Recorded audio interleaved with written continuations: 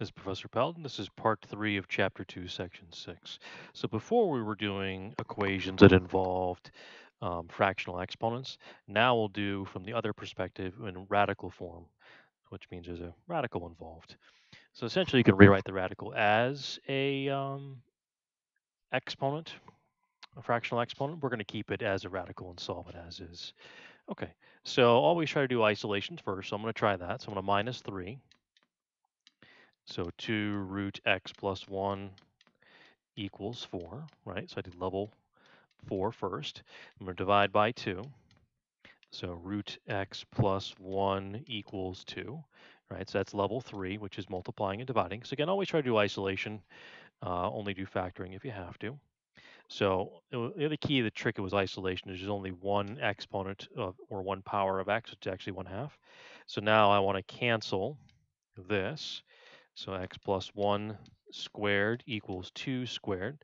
This is level 2, which is exponents and radicals. So an exponent cancels a radical. So I'm left with x plus 1 equals 4. I'm going to put parentheses around this.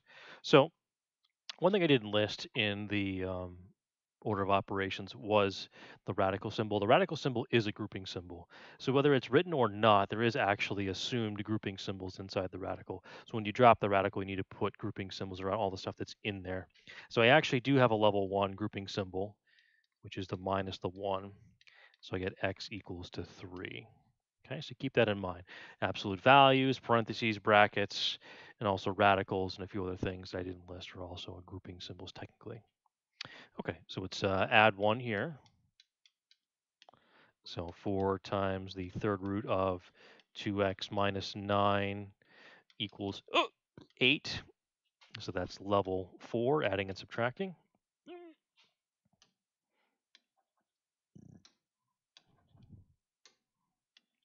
I'm going to divide by 4. Because level 3 is multiplying and dividing. So the third root of 2x minus 9 equals 2. Okay, so the next is level 2, which is exponents and radicals. Well, I need to cancel a third root. So you do that with a third power. So 2 to the third, which you do one side, do the other. So again, 2x minus 9 needs a grouping symbol, right? Because radical is a grouping symbol. So level 1, the last step in order of operations is the grouping. So I'm going to add 9. So 2x equals 17. And I'll divide by 2. So x equals 17 halves. Okay. All right. Pause the video. Try the student problems for yourself.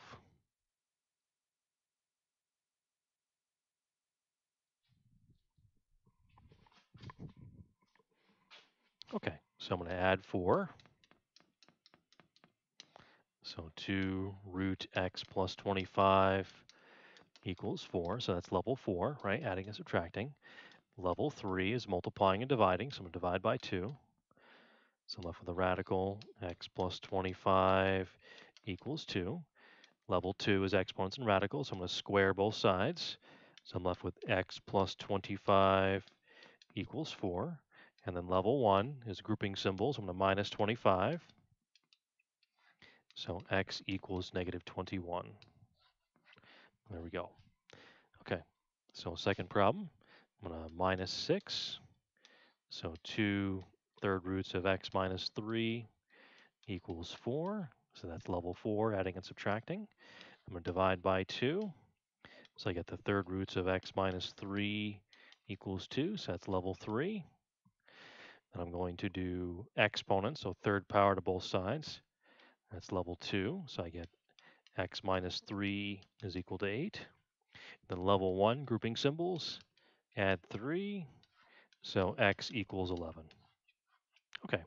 So each of these involved a singular power of x or a single radical of x either way. So it ended up being isolation strategy each time because of that fact. Okay, so sometimes you get to involve factoring and you could get extraneous solutions, which means basically one of the solutions you get is not actually a valid solution because it doesn't actually satisfy the original equation because of the problems with radicals, as you'll see when we go through here. So isolation will not work here because I have x to the first power and I have x to the half power, right? Because the radical over here, right, is x to the half power, correct? So what I want to do here is use a different strategy. So I'm going to square this side and I'm going to square this side because a square cancels a square root. So I'm left with x plus 1 times x plus 1 equals 7x plus 15, right? So I have x squared plus 1x plus 1x plus 1 when I factor it out equals 7x plus 15. Okay, so I'm going to subtract the 7x to the other side, so I'm going to get x squared. So 1x plus 1x is 2x, minus 7 is negative 5x. And I have 1 minus 15 is minus 14. Okay, so what this ends up being is a factoring problem. Okay, so 1x, 1x. It's divided by 1, but I'm not going to write that this time. 1 times 14 is negative 14, which is 1 times 14, 2 times 7. But one of these needs to be negative, correct? 1 times 14, 2 times 7. Okay, so what we're trying to get here is negative 5. So clearly that's the right answer. So positive 2 minus 7. Okay, so x plus 2 is 0, and x minus 7 is 0. So x equals negative 2, and x equals 7. Okay, so before I check, oh, that's a bad 2. Let me fix that 2 real quick, and then we'll check to see if these are actually answers or if any of these are extraneous. Okay, so if I plug in the 7 up here, I'm going to get 49 plus 15, which is 64. That works. If I plug in the negative 2 up here, though, that's going to give me 14. Negative 14 plus 15 is 1. But the problem is, if I plug in negative 2, I'm going to get negative 2 plus 1, which is negative 1, right? And the problem is with that is the square root on the right side can never be negative. That's not possible. That's not an answer. This is the only answer. So this answer right here, the negative 2, is actually extraneous, right? So that is extraneous. You plug that in, it doesn't work in the original equation, right? Plug it in, doesn't work because you get negative on the left and you can't do the square root of negative on the right. Okay, so B is a little more complicated because now when I square both sides, that's not going to get rid of the square root on the left initially. Because what's going to happen, since there's two terms there, is I'm going to get root x plus 2 plus 1 times root x plus 2 plus 1. On the left side, we're good, or the right side, rather, because I just get 3x minus 2, because it's a radical and an exponent, and that's it. There's no other addition terms to worry about, essentially. Okay, so now when I multiply, I'm going to get root x plus 2 squared, right? And then plus 1 root x plus 2. And then go on the other side, plus 1 root x plus 2. And underneath here, I get plus 1 equals 3 minus x. Okay, so this gives me x plus 2. This gives me 2 root x plus 2 plus 1 equals 3 minus x. So I'm going to get all the non-radical terms of the right-hand side. So I'm going to subtract, so I'm going to be left with 2 root x plus 2 on this side equals. So I have an x over here on the left and an x on the right. So that's going to give me minus 2x. I have a 2 and a 1 for 3 on the left, and I have a 3 on the right. So if I subtract those, I get 0, right? Because that this and this gives me 3. Take that away from there, I get 0. Okay, so now I'm left with just the radical on the left. So now what I'm going to do is square this. You can divide by 2 first if you want, either way. It's not going to make any difference. The point is I got the radical by itself. I don't know why that happened like that. Let me just fix that. Okay. There we go. Okay. So I got the radical by itself, which is the point. I need to get rid of the addition. That's the problem. When you have an addition, it ends up being a distribution problem. But now I have no addition. So it's not a distribution problem. So I get 4 times x plus 2 equals 4x squared, right? All right, so if I distribute that, I get 4x plus 8 equals 4x squared. Okay, so I have two different exponents of x. I have x to the first power and x to the second power, which means this has to be a factoring problem. So 4x squared, I'm going to move everything from the left to the right, minus 4x minus 8. So always look to factor out a common factor first. So 0 equals 4. So I have x squared minus 1x minus 2. Let's make a better x than that. Okay, so that's a 1. All right, so 0 equals 4.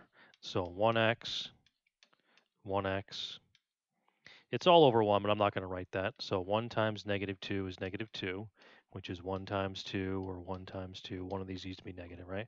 I'm trying to get negative 1, so that's clearly the one right there. So positive 1 minus 2. Okay, so now I'm fully factored. So it means 0 equals 4, right? Which that's not true. Come on, 4. That's not a very good 4. X plus 1 is 0, or x minus 2 is 0, right? So x is negative 1, or x is 2 if I add 2. I don't know if rooms, I'm just going to write x equals 2. Okay, so the question is, are those both answers? Well, if I go back to the original problem and I plug in 2, that's going to give me 3 minus 2 on the right, which is 1. That sounds good. If I plug in 2 on the left, that's 2 plus 2 is 4. Square root of 4 is 2 plus 1 is 3. Hold on a second here. That doesn't seem right. Let's do that again. So 2 plus 2 is 4. So square root of 4 plus 1 equals, if I plug in the 2, I get the square root of 3 minus 2. Well, on the left-hand side, I get 3. On the right-hand side, I get 1. That can't be true, right? If I plug in negative 1, I'll get the square root of 1 plus 1 equals the square root of 4, right? If I plug in the negative 1. So that actually works. So this is the actual answer. This one is not. Okay, so the reality is the negative 1 is the only actual answer. The negative 2 is extraneous. All right, pause the video. Try the student problems for yourself.